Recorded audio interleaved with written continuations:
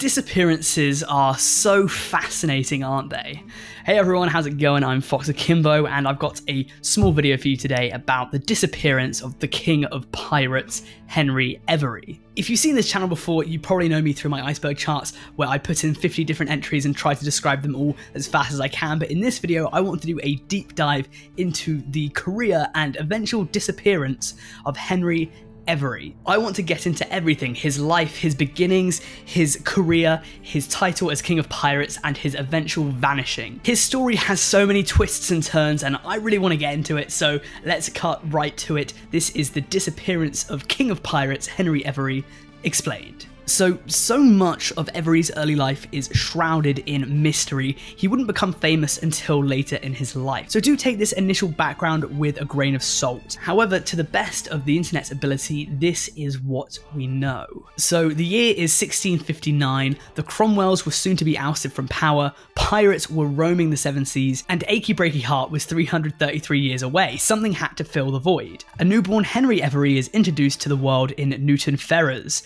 a few miles southeast from Plymouth, England. If you know any English geography, you already know that that is quite southeast. And yeah, he was born on the coast, which likely explains why he took to the high seas later in his life. But that is ahead of ourselves, because when he was a child, it's thought that his parents were actually quite well off. It's thought that they were actually established names within their local community. So who were his parents? Well, just like much of his life, it is really shrouded in mystery, but our best guess of his father might give us a small insight into what may have drove him onto the seas.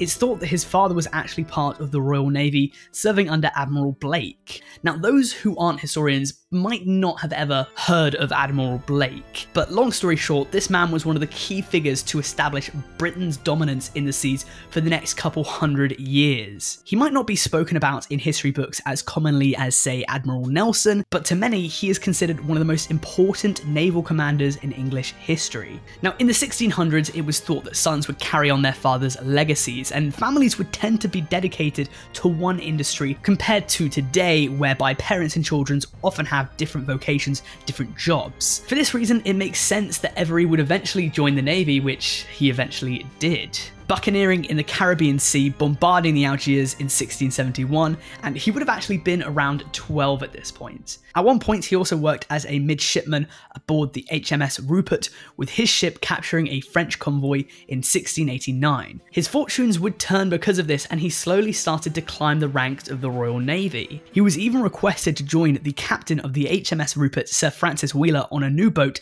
the HMS Albemarle, where he would have very likely been in the Battle of Beachy Head against the French. Finally, his hard work had paid off.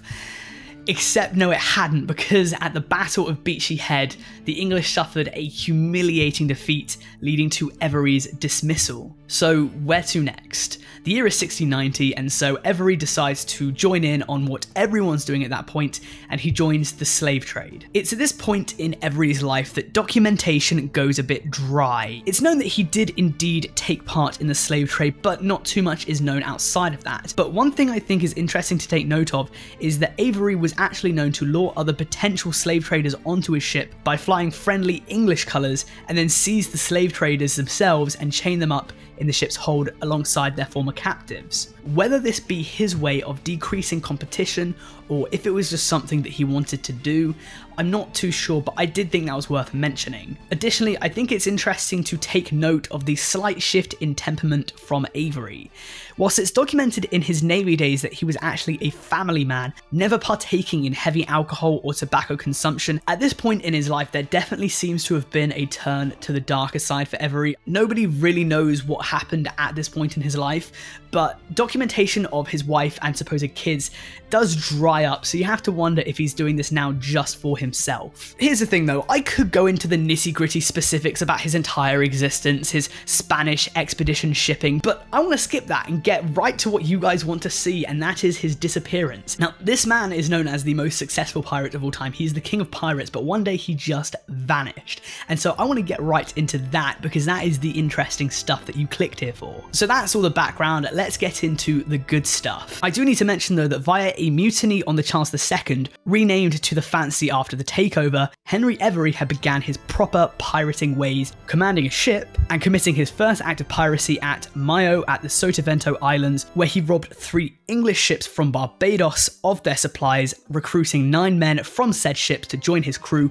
which now numbered 94 men. His crew kept on growing throughout 1694, with Avery robbing and recruiting more and more. For example, in October, Avery captured 2 Danish privateers, essentially warships, and taking 17 defecting Danes.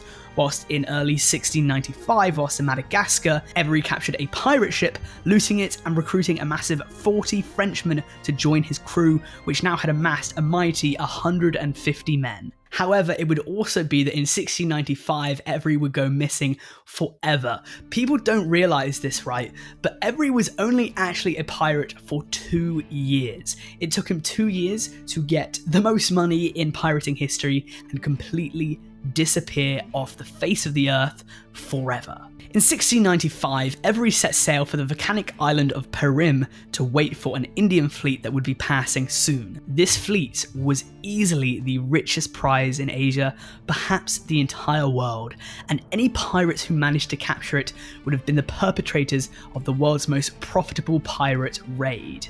Now, even a master such as Avery couldn't do this alone, so upon arriving at his destination, he teamed up with 5 other captains and their crews. Those captains were Thomas Tew, Joseph Farrow, Richard Want, William Mays, and Thomas Wake. The crews together had an estimated 440 men who went out to find the Indian fleet, and eventually they did. They found the Grand Mughal ships, and to try and visualize just how much money and treasure was on here, imagine as much money as you can think of in the world and times it by 3. I mean, we're talking like Scrooge McDuck, swimming pools of gold coins. That's what we're talking here. So he saw those ships and the chase was on. In fairness, the Grand Mughal ships actually gave them a good chase, outpacing a few of the fleet, and with Thomas Tew eventually dying in battle with a Mughal ship.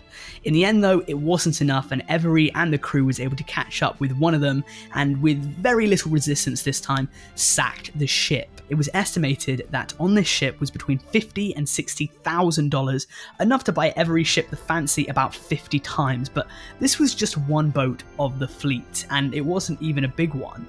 There was still more treasure to be found. The largest ship of the fleet, the Ganges Sawai, was captained by Muhammad Ibrahim, and he was actually quite a fearsome opponent. And after Avery and the rest of the ship caught up, it was actually quite an intense battle. The ship they were trying to invade had 80 cannons and a musket armed guard of 400, as well as 600 other passengers, and so it was quite evenly matched. With the Ganges Sawai surrounded, the Indian ship went all in and started firing at will, preventing the pirates from climbing aboard. But after one of their cannons exploded, killing many and demoralizing the Indian crew, this was Avery's opportunity. So he and his men on the Fancy, as well as another ship in Avery's fleet, the Pearl, all the men on that also invaded. Now, if you didn't know, pirate battles usually wouldn't happen. Pirates were brutal by nature, and their ploy was usually to disembowel anyone that might attempt to fight back and take over ships by fear. But on the Ganges Sawai, this did not happen, and what commenced was a 2 to 3 hour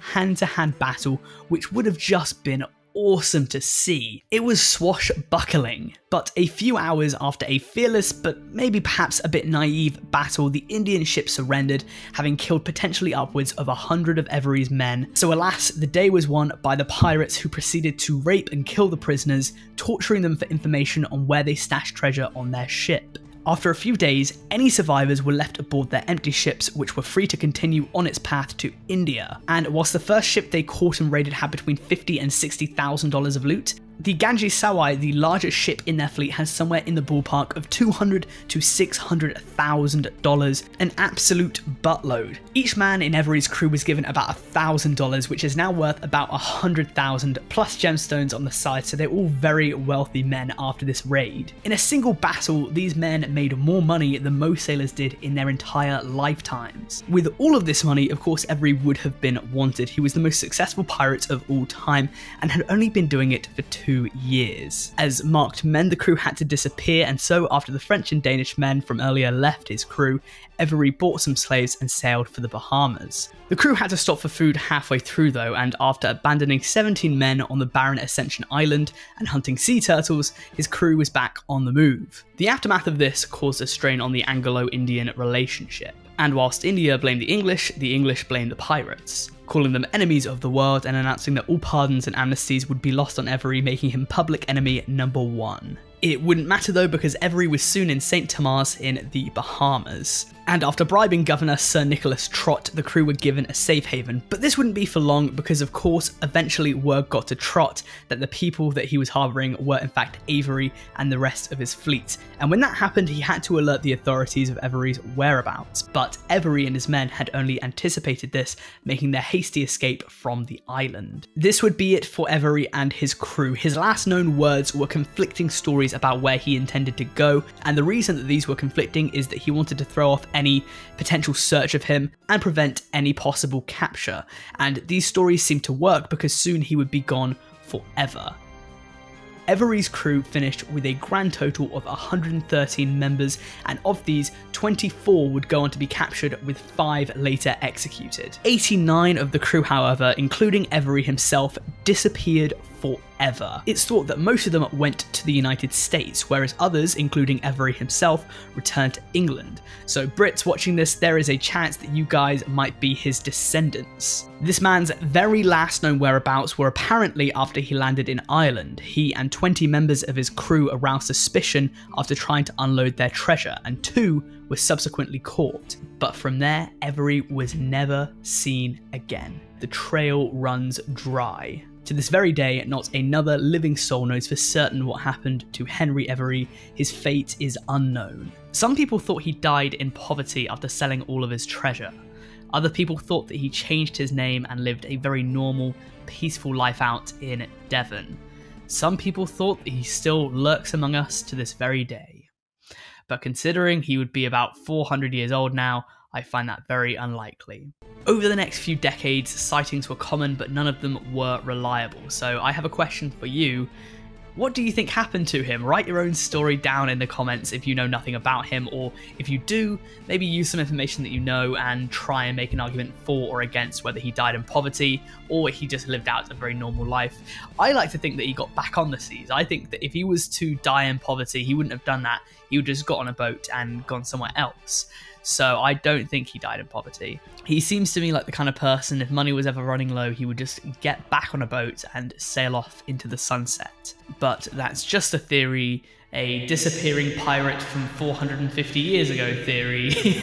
I've been FoxAkimbo. Thank you very much for watching this video, and if you enjoyed, please do hit that subscribe button. Give it a like too, that would be very nice. I have a Patreon, I have a Discord, I have a Twitter and an Instagram. If you want to message me about theories or something like that, do join my Discord. I'm very active there, or at least I try to be. If you're thinking of subscribing but you're on the fence, please let it be known that I'm doing a £5 donation to Movember every 1,000 subscribers I get in November, and I'm doing a £10 donation to Team Seas for every 1,000 subscribers I get until the end of the year. So it makes no sense not to click that button. It's for a great cause at the end of the day. Plus, I'm going to hopefully be making a bunch more content just like this video very soon. So with that, please let me know down in the comments what you'd like to see me do next, because I'm only 84 videos in and I'm already out of ideas. Thank you for watching.